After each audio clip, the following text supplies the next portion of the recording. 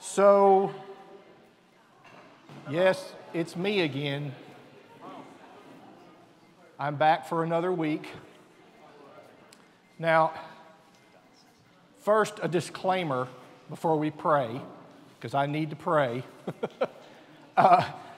Last week's scripture talk that's the third year I've done that, so I've had some practice at that.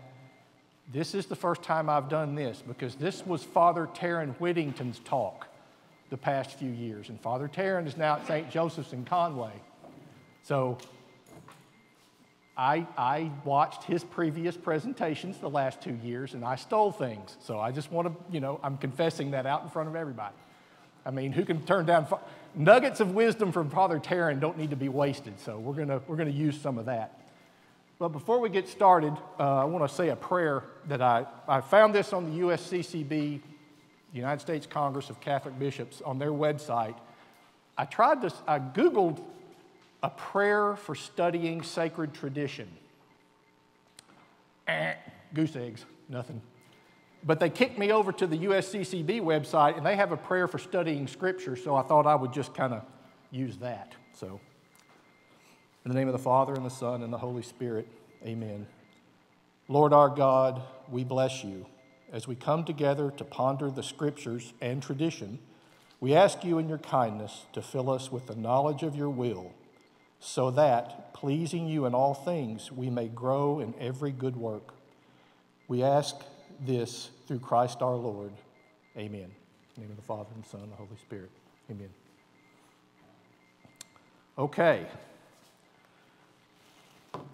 This is a talk about sacred tradition. Tradition. What to start off with? Uh-oh.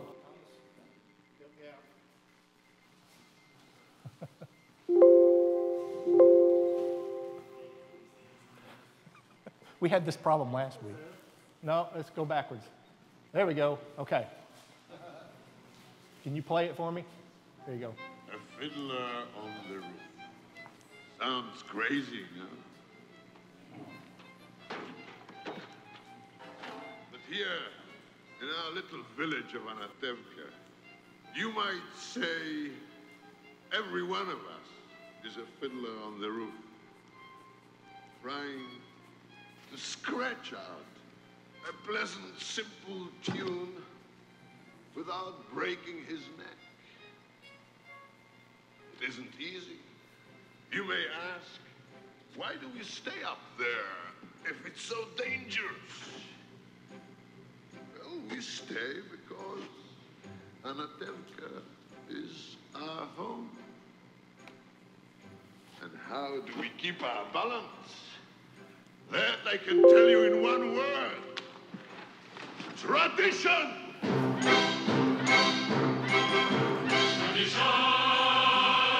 Tradition! Okay, you can stop it now. Tradition! Okay, so now that I have your attention and you're awake, I think you're probably awake now.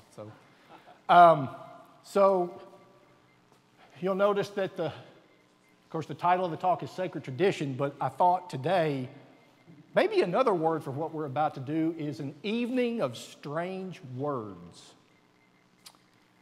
Because the church has a lot of ancient words that we still use to describe certain things, and the meanings of those words in 21st century American culture have changed.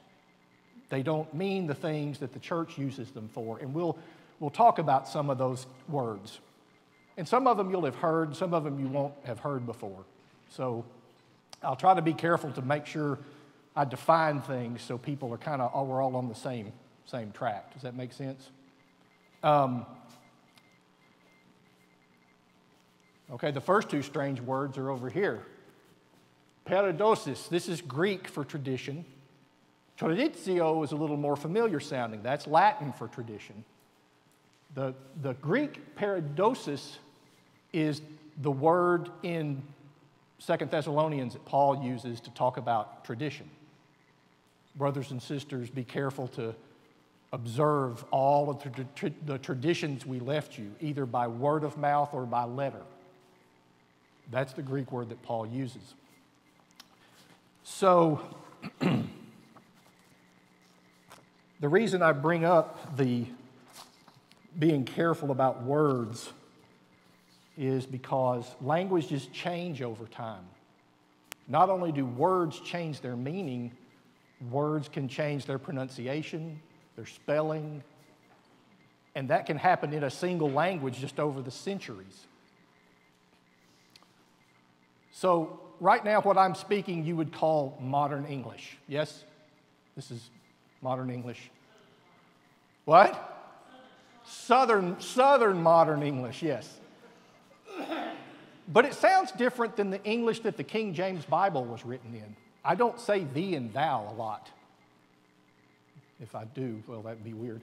But no, you don't use all of those particular types of lingo. But what about English before the English of the King James Bible? The English of the King James Bible is actually pretty much modern English with some differences. The English spoken before King James English was called Middle English. And I'm going to say a phrase in Middle English, and I want somebody to guess what I'm saying, what it's from. When not April from the Sota, the root of March hath pierced into the rota, and bathed every vein in switch liqueur, of which virtue engendered is the fluor. English majors? Anybody? That's the opening lines to the prologue to Chaucer, the Canterbury Tales, in the language he wrote it in. That's Middle English. That's like a step away from what we speak now, sort of. So that didn't sound anything like English. You might have caught April in there. And March, there's 2 months in there. The rest of it makes hardly any sense. Now, why in the world why would I know that? Because my high school English teacher made me memorize the entire thing in Middle English. The whole class had to do that. So, yeah. I loved Miss Gates. She was awesome, so I can't gripe too much. So, tradition simply means that which is handed down. That almost includes everything. Every piece of knowledge in your head was probably passed down to you by someone else. John Henry Cardinal Newman, a great English theologian from the 19th century, talked about the two different kinds of knowledge. There's real knowledge, and then there's what he called notional knowledge. Real knowledge is knowledge that you have gotten yourself, first-hand experience. Nobody told you this. You saw it with your own eyes. Notional knowledge is everything you had to take somebody's word for, like your parents. How did you find out that this was the Bible, the Word of God? Someone told you. Unless you had a divine revelation on a desert island and God told you himself. But most of us, our parents told us this is the Bible. That's notional knowledge. The fact that it is the inspired Word of God, that's notional knowledge. Somebody told you that. So the amount of passing down that goes on is exponentially larger than the real knowledge. And there's like little things that you don't think about. Like, how do you know Britain is an island? You don't. Well, I saw it in a map on the book. They could have forged that map. You had to take that map drawer's word. The only person on the planet who knows that Britain is an island is some Navy person from Great Britain has sailed a boat all the way around the island. He can say, yeah, it's an island. I sailed all the way around. Or if you're an astronaut, you can look down at it and say, yep, that's an island. Speaking of astronauts, how do you know the Earth is round, is a sphere? Huh? Columbus told you? Okay. Well, you look at pictures and, they can forge pictures. You look at a ship going over the horizon and think, well, there's curvature there. That's true, but the Earth could be a dome for all we know. So again, that's just a demonstration of what gets passed down. All right, so to the subject at hand, I'm going to read a couple of paragraphs from that little book you've got on that new book you've got on the table in front of you, the Catechism of the Catholic Church, paragraph 97 and 98. Sacred tradition and sacred scripture make up a single sacred deposit of the Word of God. It's all the Word of God. In which, as in a mirror, the pilgrim church contemplates God, the source of all her riches. The next paragraph, the church in her doctrine, life, and worship perpetuates and transmits to every generation all that she herself is, all that she believes. So this is knowledge and teaching that the church is passing down from generation to generation. Now, a lot of people will say that includes written tradition and oral tradition. Well, oral tradition, you might sort of imply that it's not written down. By this time, most of the stuff is written down. You've got, of course, the Bible is the formally written part. And that's easy. You could hold a Bible up and say, well, here's Scripture right here, no problem. Well, show me tradition.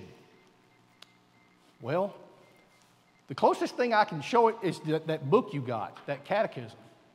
That's not the sum total of all tradition, but it's a good place to start. Because we teach that sacred tradition it carries the charism of infallibility. Sacred tradition is protected by the Holy Spirit so that it cannot teach error. Are there possibly mistakes in that catechism? Yes. So the book in total is not infallible, but there are infallible teachings in that book where it talks about the Trinity. That is an infallible teaching. That's part of sacred tradition. Okay. So when the new Christians are trying to get organized and do what the Lord told them to do before He ascended, we talked last week about how they didn't sit down and write a book. Jesus said, after the Holy Spirit comes, go and make disciples of all nations, baptizing them in the name of the Father and Son and Holy Spirit, and teach them to observe all I have commanded you. All. Well, we got the scripture part of that, but could there be other things that Jesus commanded them to teach? Now let's see, did I forget to... Oh, this is the 2 Thessalonians verse I was talking about. So then, brethren, stand firm and hold to the traditions which you were taught by us, either by word of mouth or by letter.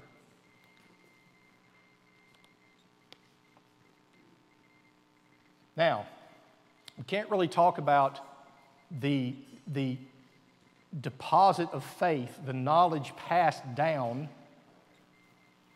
without talking about the mechanism by which it is passed down. There's two parts of sacred tradition. There's the information, and then there's the mechanism that is entrusted by God to pass the information down. That is the church. And specifically within the church, it's this other big strange word, the magisterium. The teaching magisterium of the church is the vehicle by which sacred tradition is passed down through the generations. The church is given the deposit of faith, and it may not change any of the deposit of faith. It's the guardian. It's the mechanism for passing it on. And that's why this verse, I put this up here. I hope to come, this is Paul talking to Timothy. I am writing these instructions to you so that if I am delayed, you may know how one ought to behave in the household of God, which is the church of the living God, the pillar and bulwark of truth. So Paul's making quite a claim here. The church holds the truth and is to pass it down.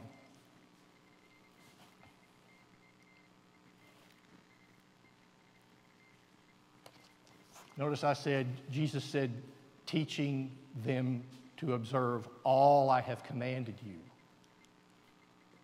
Well, one person might say, well, that's all in the Bible. That's all Scripture. That's all you need. You don't need this other stuff y'all are talking about. Well, maybe there are some things Jesus told them that didn't get put down in Scripture. And Scripture kind of attests to that. Now, Jesus did many other signs in the presence of the disciples which are not written in this book. But these are written that you may believe that Jesus is the Christ, the Son of God, and that believing you may have life in his name. John threw another doozy in there. This is the disciple who is bearing witness to these things and who has written these things, and we know that his testimony is true. But there are also many other things which Jesus did. Were every one of them to be written, I suppose that the world itself could not contain the books that it would be written. So there's other stuff. And that's what fuels part of sacred tradition, is some of that other stuff. So,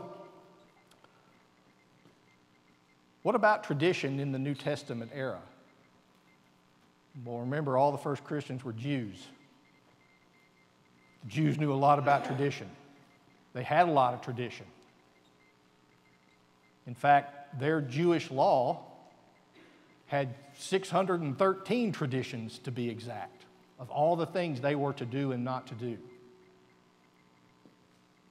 Start trying to think of that list, 613 things, and you have to know them all so you don't mess up and break one?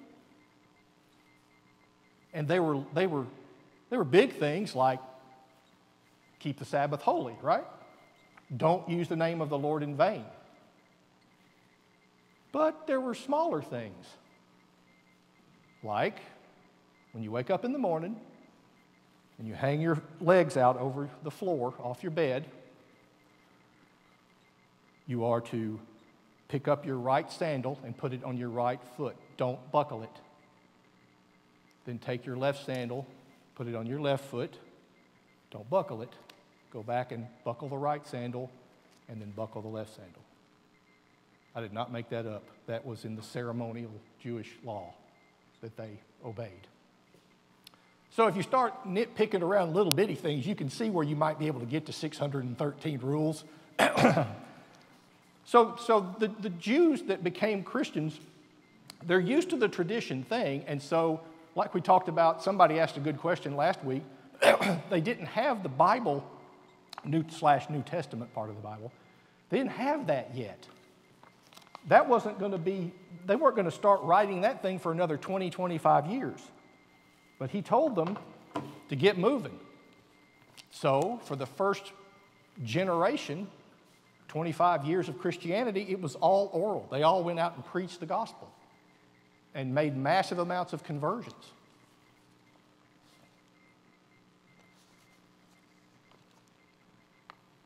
So,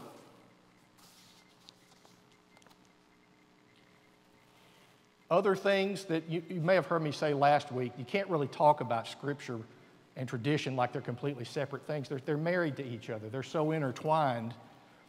And I'll give you an example. I don't want to step on Andrew's talk next week. Andrew's going to talk about the church, so I'm not going to try to step on his talk. I'm just going to mention a couple of these things. I wrote up here keys, and B and L. That comes from Matthew 16, where Jesus says, "You are Peter, and upon this rock I will build my church. And I give to you the keys of the kingdom." Now, the keys of the kingdom have a special meaning in Jewish history and culture. That comes from the book of the prophet Isaiah, where he talks about how the vicar, the king's assistant, his prime minister, carries the keys of the kingdom. That's an authority position. I give to you the power of binding and loosing. What is that? That's another authority position. You can decide what's okay and what's not okay. You can bind people's sins to them or you can loose them from them. If you want to know what that means in a Jewish context, there's actually such a thing as the Jewish Encyclopedia Online. It's free. You can go on that website and type in the search bar, binding and loosing. There's a whole article about binding and loosing. And it basically gives the rabbis the authority to tell people, from what's okay and what's not okay. Now in Matthew, he gives Peter the power of binding and loosing. Later on, he gives all the apostles the power of binding and loosing. So there's another piece of the tradition that doesn't get explained a lot in Scripture, but the church kind of fleshed that out so people could kind of understand what the apostles were about. They had the power to establish churches and to teach doctrine. So, let's go back and talk about Scripture again. We talked last week about how long it took to get the canon of Scripture. It took till pretty much the end of the 4th century. But what was the process that the church went about deciding what books made the 27 in the New Testament, what books didn't? Well, the Holy Spirit helped them first, and then they had 4 criteria that they decided these books have to meet all 4 of these criteria. If you miss one, you're not going to be in the canonical books.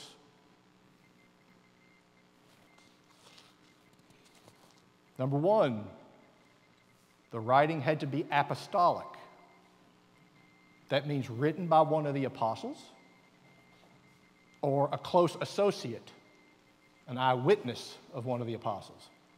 So, St. Matthew and St. John, apostles. Mark and Luke, close associates of the apostles. He hung around with Paul for a while. He went with Peter to Rome. Luke was Paul's sidekick in the book of Acts. He wrote Acts, so part of it he was there for. Have you ever read through the book of Acts and noticed that the language changes somewhere in the middle?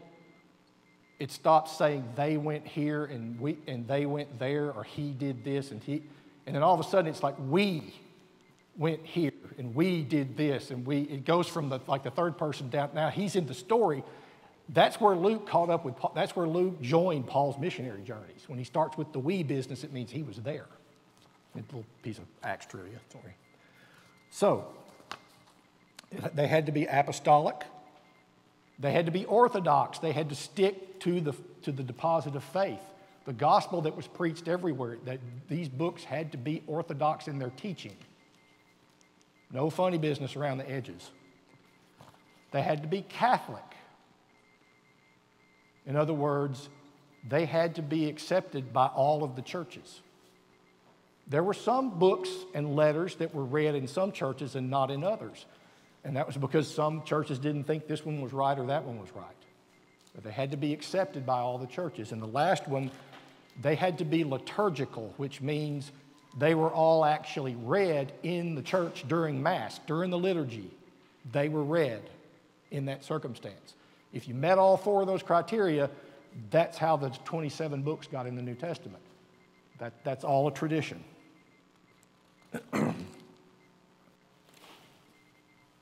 How are we doing on time, Patty?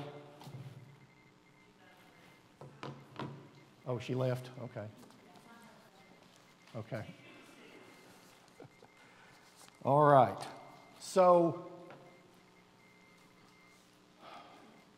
what are some other important traditions that we have? Well, I can think of a big one. We got this beautiful scripture, and we're all going to read it, and we're all going to agree on everything that it says. Right? No, that's not. We got a lot of evidence around us that that's not really possible. We need someone to interpret, especially the confusing things. We need some place to go to get some guidance on what these things mean and how we should apply them to our lives. That's the church. Let's see, I wanted to say, this is a big word for you. Perspicuous. That's the big fancy word that the Protestants used when they said the Bible alone. Luther said every plowboy can read the Scripture and see the clear meaning. That means that the Bible is perspicuous. The word perspicuous means it's obvious what it means. It's clear to everybody what it means. I would argue otherwise. I think we have a lot of Protestant denominations. The number is ever increasing that shows that we've got people who don't agree on what the Bible says. So you need an authority to help you know what the Scriptures mean. Now, I'm not saying the church has written a book someplace that goes through every single verse in the Scripture and tells you that it means this one thing and it doesn't mean anything else. No. There's lots of parts of Scripture that the church doesn't comment on. Sometimes it's because it's pretty evident what those things mean. Other times it means, hey, this can mean more than one thing. When you read Scripture, the way the Catechism puts it, you need to read it through the mind of the church. And how does the church tell us to read Scripture? Well, there are two different senses of Scripture. There's the literal sense, and there's the spiritual sense. And the literal sense might not be what you think it means. Every single word in the Scripture is concretely and absolutely true, like historically, scientifically accurate. No, that's not literal, that's literalistic. Literal meaning takes into account what type of literature is this. The Bible is not a book. The Bible is a library of books and letters from all different literary genres. You have historical books, 1st and 2nd Samuel, 1st and 2nd Kings, 1st and 2nd Chronicles. You've got historical books. You also have poetry, like the Song of Solomon. Would you want to take that book literally? Your eyes are doves. She's got two birds crammed in her eye socket. No, that's a poem. It's a love poem. You've got books that are just proverbs, just endlessly. Proverbs, proverbs, proverbs. You've got music. You've got 150 songs in the middle of the Scripture that are meant to be sung. So, you want to take into account what type of literature you're looking at. You want to know who the author is. It was a human being, inspired by God, but it was a human being. So you want to know what kind of environment he was living in. You want to know who his audience was. Who was he writing that for? And what kind of difficulty were they having? Example, the letter to the Hebrews in the New Testament. Well, it's to the Hebrews, so I think it's Paul. People argue about who the author is. I think it's Paul. St. Paul is writing to a group of Jewish Christians. They've converted, but they are battling. Paul spends almost all of his time, minus dealing with the Corinthians, he spends almost all of his time battling the first great heresy in the church. That's the Judaizer heresy. We talked about that last week, I think. There are these Jews who have become Christian that are going around telling the Gentiles, you have to become Jewish first. We have to circumcise your men, grown men. We have to circumcise your men, and you have to eat kosher and obey all the Mosaic law. And these Judaizers are pressuring these new Christians who were Jews to do those things. And some of them are even considering coming out of Christianity. That's who the book of Hebrews is written to. They're thinking about going back just to Judaism. They're just going to give up their faith. And Paul is desperately writing to them to tell them, don't do this. The book of Hebrews is kind of hard to read in some places. He says, if you abandon your faith now, it would have been better off for you not to have come in the first place. Those are serious words. But that's the dilemma they were living in. So, That's to get the literal sense of what you're reading. What about the spiritual sense? Well, the church breaks the spiritual sense down into three parts. There's the moral meaning of the Scripture. There's the allegorical meaning.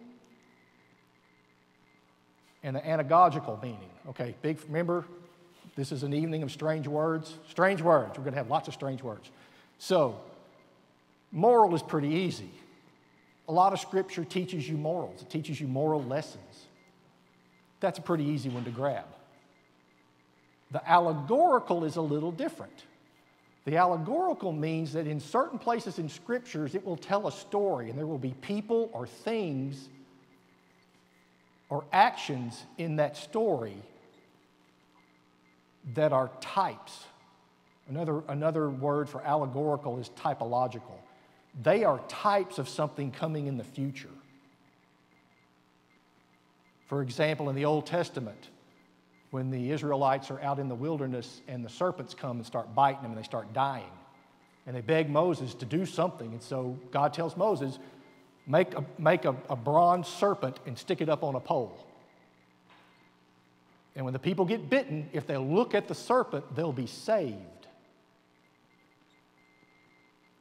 That serpent up on that pole could be a type of Christ. He was lifted up, and the people who turn to him are saved. There's a couple of types for baptism in the Old Testament. Even Peter, in one of his epistles, talks about how as the 8 were saved in the days of Noah, you are now saved through baptism because they were saved through water. Or the Israelites going through the Red Sea. They were saved through water. That's looked at as a type of baptism. So you can see these analogies to things that happen later on. The last one is the anagogical, and that simply means things that point us to the end, to where we're going. Like Jesus tells a lot of parables about where we're going. There's wedding feasts that people get invited to or not invited to. And if you show up with the wrong clothes on, you get kicked out into the darkness where there's wailing and gnashing of teeth. Or the maidens. I can't remember. There was like 12 wise maidens and 12 not so wise maidens. Or is it 12 or 10? Or I can't remember. Anyway, there's the thing about the wise maidens brought extra oil for their lantern while they're waiting on the bridegroom to come. And the unwise maidens didn't bring any extra. So when the bridegroom shows up, the wise maidens light their lamps and go into the wedding feast. The unwise ones don't have any oil for their lantern, so they don't go into the feast. That's a description of going into the marriage feast, the kingdom of heaven. So you get this kind of idea that there are these symbolisms and things in here that you can read in Scripture. And that's a tradition. There's a Vatican document, it's free, that talks about this is how the church, it goes into a lot more detail than what I went into. It's fairly long, so if you're adventurous and you want to read it, I highly recommend it. It's very good, but it's a slog. It takes a little while to get into it. Okay, so what about other sources of biblical interpretation? The church fathers, especially the early patristic church fathers in the 2nd, 3rd, and 4th century. These guys wrote mountains of material, Bible commentaries about every book in the Bible. And they really liked to put long biblical quotations in their commentaries. They just loved to write about the Bible. And so they would put, I heard the scripture scholar, the New Testament manuscript guy I told you about last week, Daniel Wallace. He says that if you took all of the New Testament manuscripts we've discovered over the centuries, if you took them all away, we didn't have any. He said we could reconstruct the New Testament just by reading the church fathers. They quoted such big swaths of the New Testament. He said you could just take all of that out of there and just reconstruct the New Testament from them. That's a lot of writing. Okay, so I wrote down here, private versus public. This is more about tradition, but we're starting to get into revelation. Divine revelation. This is the deposit of faith. This is the thing that the magisterium and the church are entrusted with passing down, right? Well, you've got two types of teaching, two types of revelation. Public revelation is the thing we're talking about now and what we talked about last week. Scripture and the tradition passed down from the apostles. Well, the last apostle died in AD 90. That was the close of public revelation. That's over. There can be no more public revelation. There cannot be another book added to Scripture. Now, revelation develops. We understand it better over time. And if you look at church history, we usually get that understanding when there's a dust-up over something, where there's a problem. Like we got the Trinity kind of worked out, that whole dogma, in the 4th and the 5th century, because we had heretics trying to tell us that Jesus wasn't God. Then they tried to tell us the Holy Spirit wasn't God. And church councils had to get together and hash that out. Now, the evidence for those things was in public revelation. You can't do anything outside public revelation that contradicts public revelation. Can't do that. Public revelation closed at the end of the 1st century. Private revelation is everything else that people claim is of God. All the prayers and devotions that Catholics do, it's private revelation.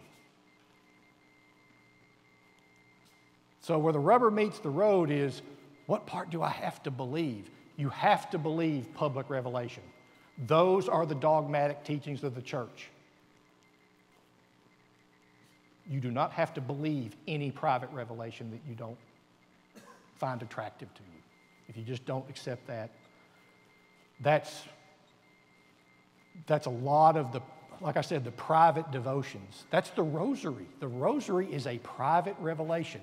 You are not bound by church law to say the rosary.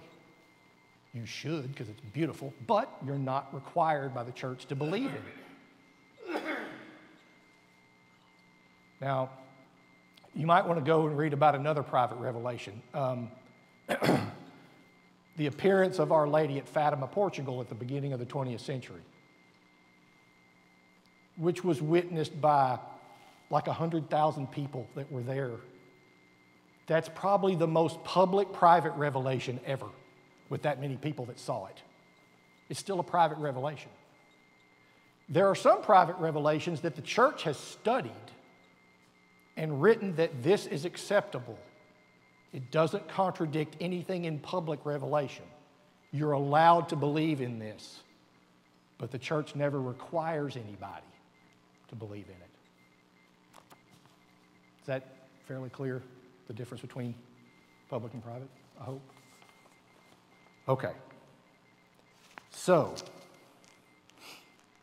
we talked about how everything passed down from the apostles.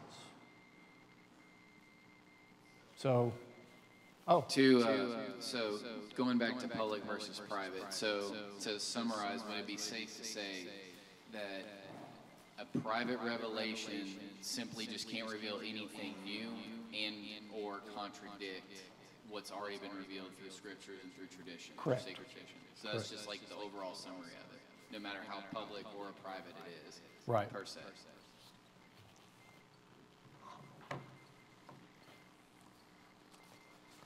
Okay. A couple of more big words.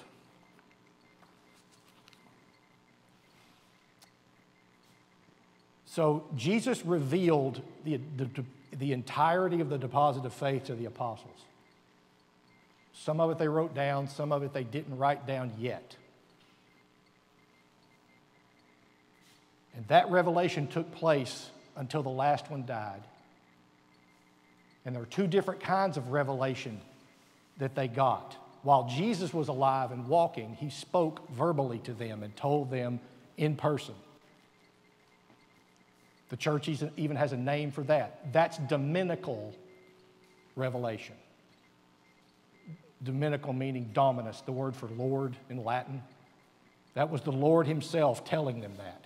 Now Jesus rises and ascends, and who comes next? The Holy Spirit. And the Holy Spirit revealed the rest of the divine revelation. And that's the fancy church word for that is the divino-apostolic revelation. That came from the Holy Spirit. Of course, all that ends when the last apostle dies. More strange words, I know. So, about the magisterium.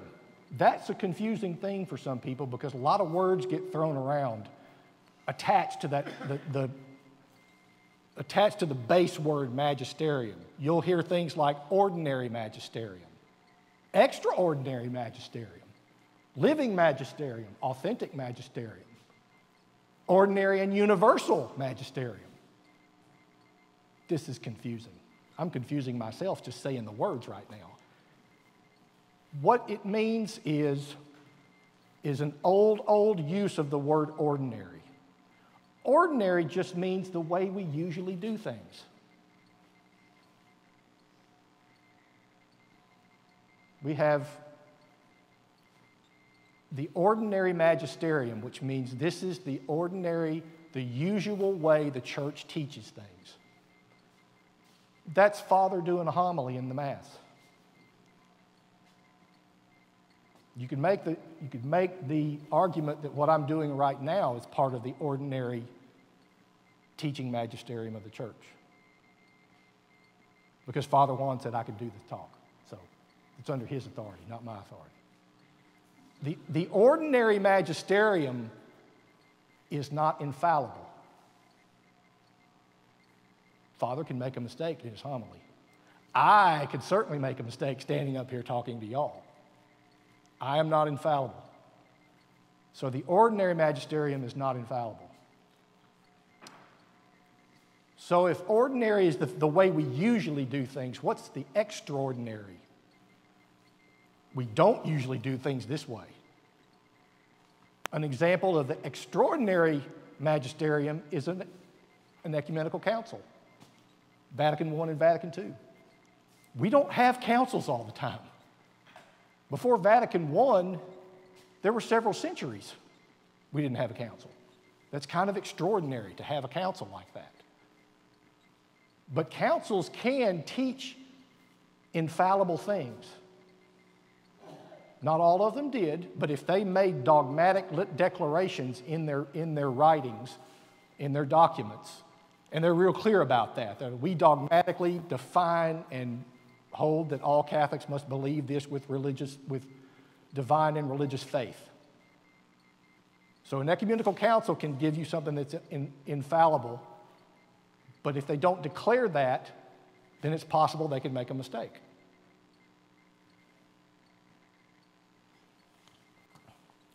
The ordinary and universal magisterium, that part is infallible. Well, all I did was add a word. I said the ordinary magisterium is not infallible, but the ordinary and universal magisterium is infallible. It's that tricky word, universal. It's the divine revelation taught throughout the centuries and agreed upon by all the teaching magisterium for all time that the church has existed. So just because somebody died doesn't mean you can change what they taught. All the apostles died. You can't come along in the 2nd century and start changing stuff, even if you're the Pope. The deposit of faith is sealed. It can't be changed. So universal basically lets in all the dead people. G.K. Chesterton had this great phrase. He called it the democracy of the dead. They still get a vote. You can't veto their vote. Does that all kind of make sense? Maybe? A little bit? I know, big words, weird stuff.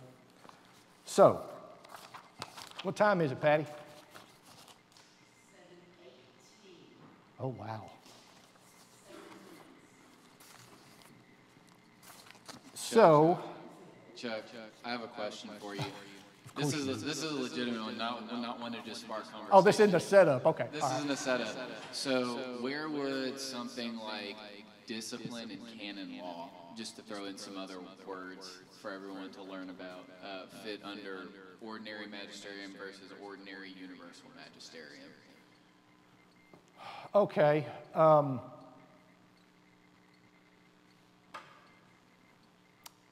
Well, let me do this. Let me talk about there's different teaching levels. If you take the magisterium as a whole, there are different levels of authority that different teachings have. If it comes from divine revelation, that means scripture and tradition before AD 90, those are the dogmas of the church. They have to be believed to be Catholic.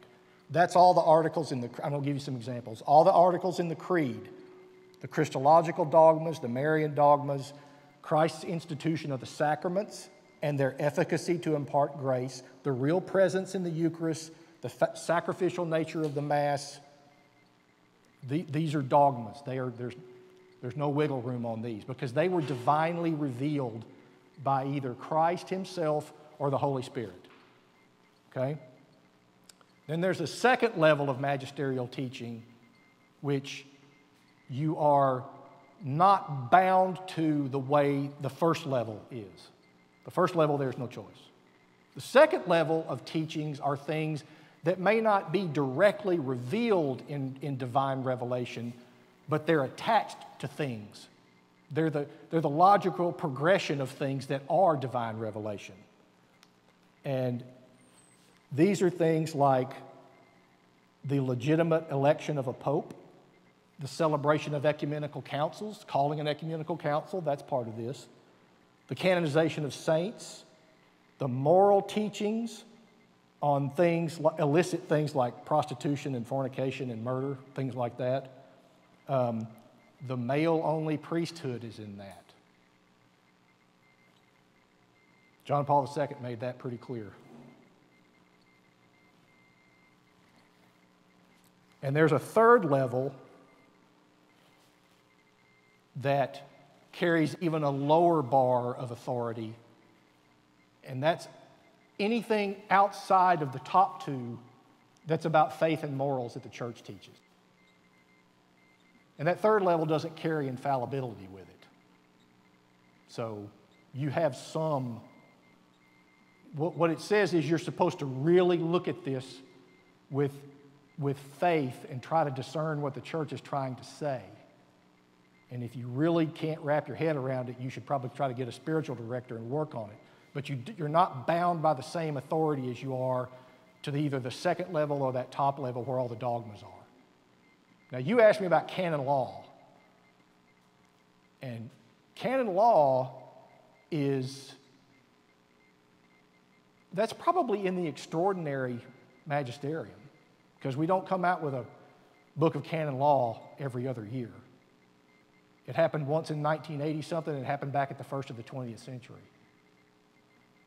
So I think you are bound with either the top level or the second level. What do you think? Well, my understanding when it comes to canon law is to subvert canon law to subvert the authority of the church. So canon law imposes its juridical authority over the faithful, and it's almost like breaking the speeding law, to offer an example. So it's not just that you've broken the letter of the law, like it's not that there's anything wrong with going, intrinsically wrong with going over, say, 35 miles an hour. It's because the authorities that be have said this is the lines that we're going to stay in. So if you jump outside of those lines, you're subverting our authority as the state. Right. So that's kind of my understanding of how canon law is, because it can change. So within reason, like I know most of canon law has to do with how Mass is celebrated, but then there's certain things like how weddings are to be conducted. And the church does have some authority to say that we can change this aspect of it. Now that would fall under like ecclesiastical revelation. That's things that the church put in place as the centuries have rolled by. Because times change and fights change and people get into other kinds of problems. And like we've had technological things going on with us the past couple of hundred years that the people in the Middle Ages didn't have these problems to deal with. They didn't have Facebook and Twitter and all this other stuff. So they didn't need a lot of the rules that the church has to come up with to deal with these new technological things. So that's probably ecclesiastical revelation is where that would probably fall in. What was the other thing you asked, canon law and something else? Discipline, that one was more of a setup. So where does discipline, so like priestly celibacy would be a discipline of the church, but not necessarily a dogma. Right. Because a lot of the apostles had wives. A discipline, the church can change a discipline. You can't change a dogma. So let me ask you this, thinking about marriage specifically. So like, whenever the church says you must get married inside the walls of a Catholic church if you're both Catholic, would that be more of like a discipline that the church has enacted, or would that be more something like what canon law? And it's in canon law, and so is. If it's in canon law, it's ecclesiastical law, so it's church law. Now, you can get a dispensation from the bishop. Right, exactly. So that would be the church exercising its authority, its juridical authority, so to speak. Right. So that's ecclesiastical revelation, I guess you'd call it. So I guess something like discipline would fall under ecclesiastical. Ecclesiastical law, yeah, I think that would probably be right. Patty, I think I used up all my time.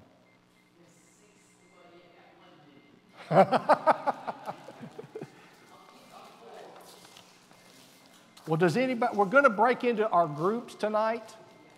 Now, here's what happens normally when we're going to do groups. The speaker, if he's worth a dang, will have thought up 3 discussion questions for you guys to talk about at your table. Your speaker tonight didn't come up with any. I apologize. Now, so I'm going to ask y'all, first you got to kind of get acquainted. There may be people at your table that you don't know. Y'all introduce yourselves, visit a little bit.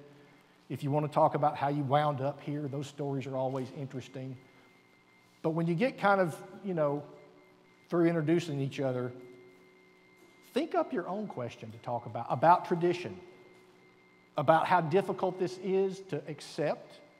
I mean, the person talking to you right now, I was a Southern Baptist 9 years ago when I was sitting in your chair. So I come from low church Protestantism, which is very suspicious of authority in churches. We don't like our pastor, he's gone. We fire him. Can't fire the Pope. So this authority thing, I had to wrestle with this. This is if you're wrestling with it, brother, I feel you. Sister, I feel you. So talk about if there's struggles with sort of accepting because tradition itself, like I said, is just knowledge passed down. It's the vehicle that's passing it down that claims to have the authority to take care of it and to pass it down. It's the authority that may challenge people. So talk about that, talk amongst yourselves about that.